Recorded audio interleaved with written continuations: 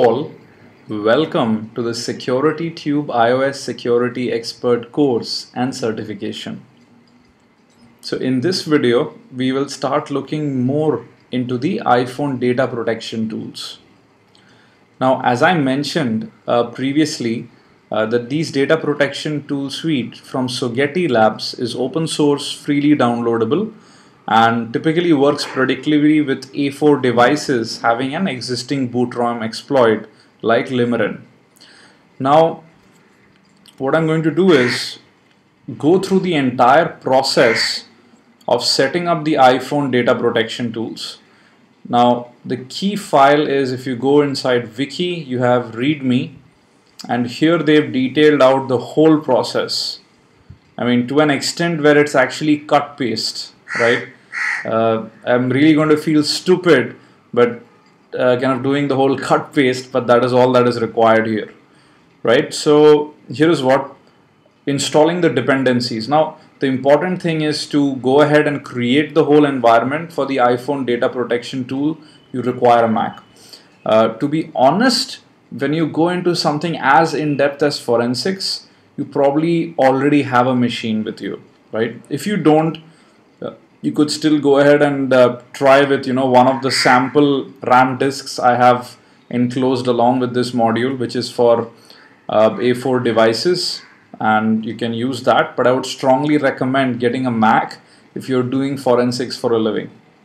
Okay, so I already have LDIT, which I have gone ahead and installed, and it's there in user bin.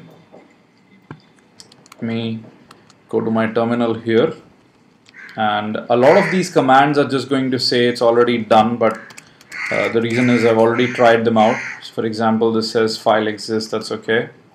I'm just kind of doing it so you know this is the exact process of doing it. Okay, I'm going to get OS X Fuse for the image3 file system, and while that is downloading, let's also get the next command, basically installing OS X Fuse. Now, what are we really doing? We are downloading all utilities and everything required to create our own custom RAM disk on which we are going to load the iPhone data protection tools, right? And then this will allow us to do a lot of interesting things, which you will see shortly.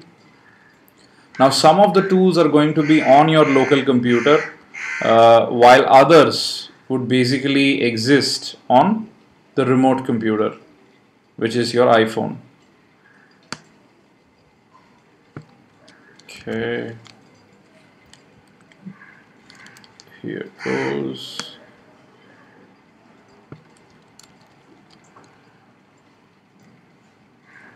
It's installing.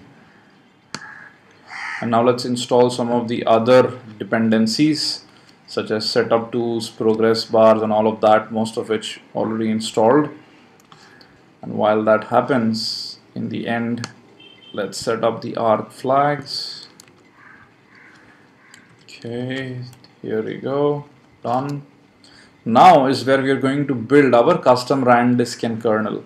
So we're going to use Mercury to go ahead and first clone the iPhone data protection tools.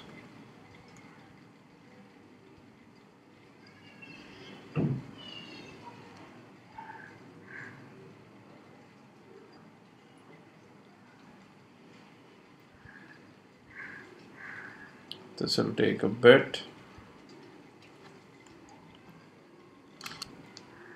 Then go and cite the directory.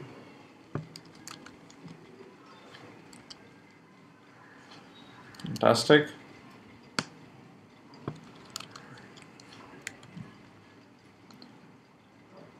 Now you may see a bunch of warning messages. No need to worry, everything is just working fine. And now we need to install Red Snow. I think at the time of writing they had 0912B2. I already have Red Snow B3 installed.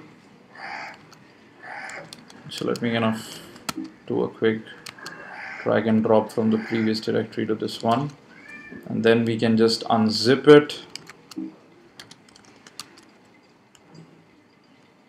And what we need to do is copy the keys.plist to the current directory from inside the red snow directory.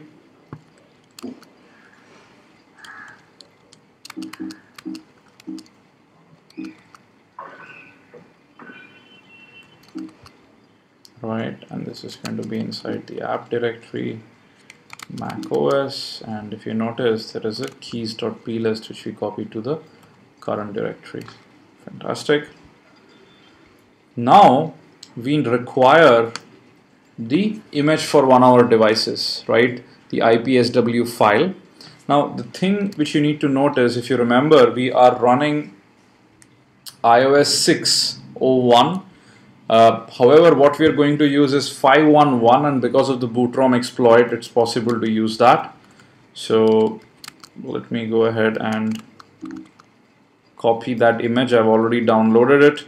In your case, you would have to download it. Let me go ahead and move it to this directory, the 5.1.1 image. Fantastic. And now I'm going to go ahead and use the kernel patcher so that it patches our image. This is part of the tool set. There you go.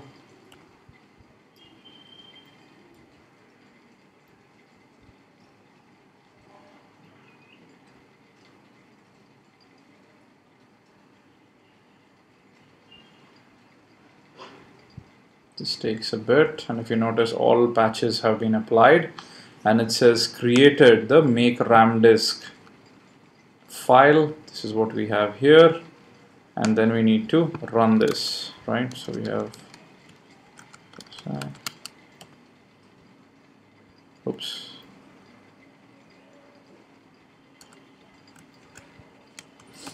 and then let's run the make RAM disk. Now again, you may see a lot of warning messages, etc. There is no need to panic, it's just going to work fine. Now the next step, after the RAM disk has been created, right? So now SSH and all of this is being downloaded, which will be utilized on the phone to run an SSH server.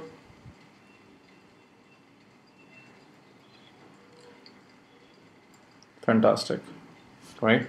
So it actually tells you right now that whatever you require has been created. So there is basically my RAM disk which has been created.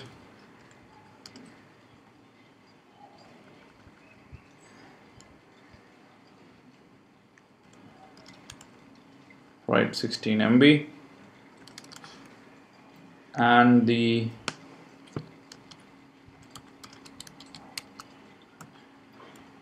kernel cache file is 11 MB.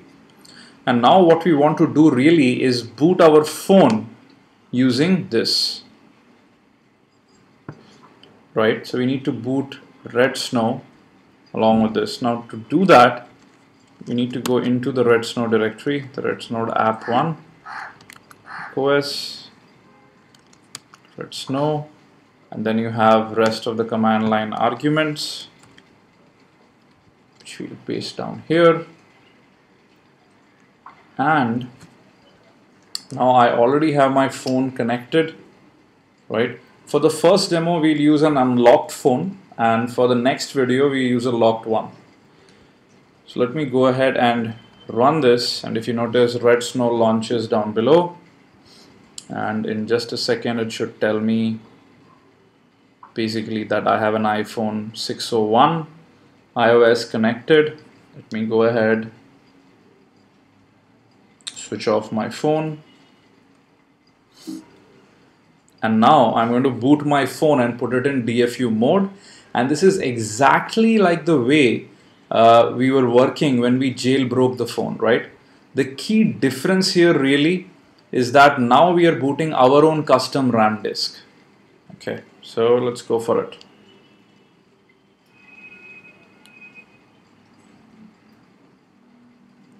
So I'm now setting it into DFU mode. I'm about to release the power button. Here it goes. Home is still pressed. And there you go. Now the key difference again is we are booting our own RAM disk, which is fantastic, right? It's almost like you've created a little live CD for your phone. So uploading second stage, waiting for reboot, and my phone is rebooting at this point. If you notice, it's a little pineapple, and it says the rest of the process will happen on the phone, right? Now, interesting. And if you look at it, my phone is booting. This is what you would probably see on your phone. Do you see that big OK there? It's kind of mentioned. Awesome, right? And in the end, it basically says NAND dumper listening on port 2000. Fantastic. Everything is set up and it's working fine. Now what we would need to do is set up a TCP relay, just like what we did with USB MUX-T, if you remember, right? So let me take this, and what I'm going to do is, let me go ahead and open up a new terminal, and let me paste this one in.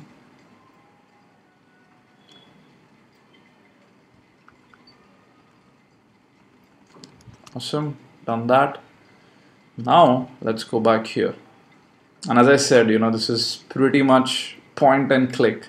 Okay, we don't need to brute force the pin code simply because it's not pin protected in any way. But there are a couple of interesting things which you can actually do. First of which is actually SSHing into the phone, just like what we did in the previous video. And the password remains Alpine. There you go. Right? And if you notice, we have MNT1 and MNT2.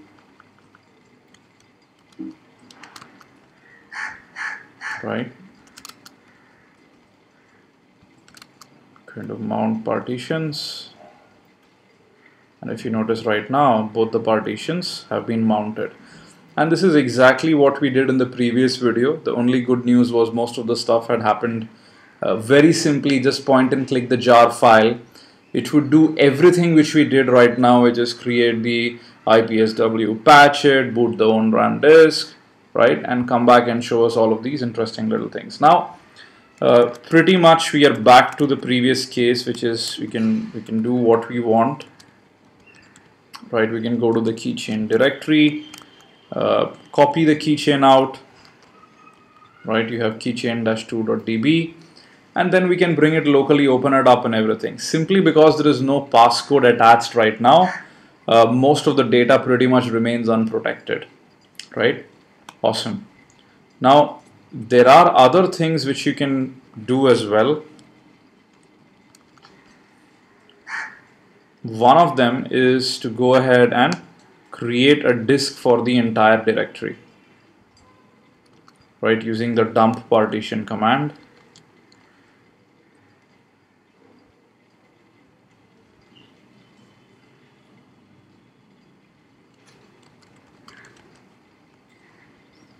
And this would go ahead and basically create a full disk image of the phone for us here locally.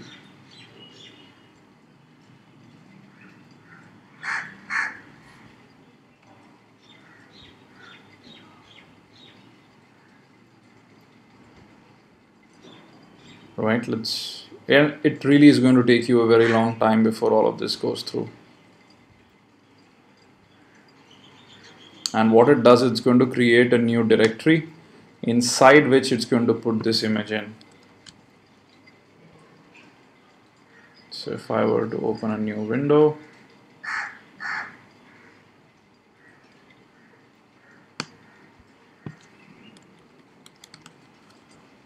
change directory, go inside downloads, iOS challenges, forensics, and iPhone data protection.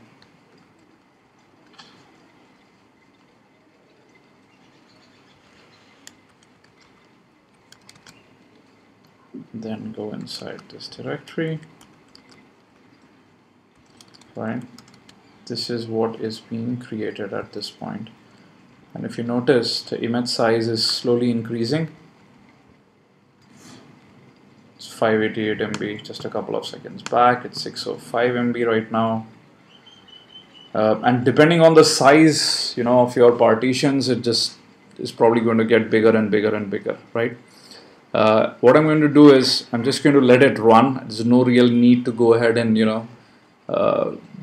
wait for it at this point.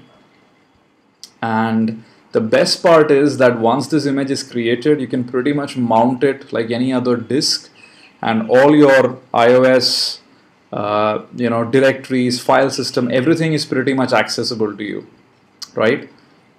Fantastic. So let me go ahead, stop the video here, and we look at the iOS file system and all of that in a later video in this module, but to show you what are the interesting things we can discover, right?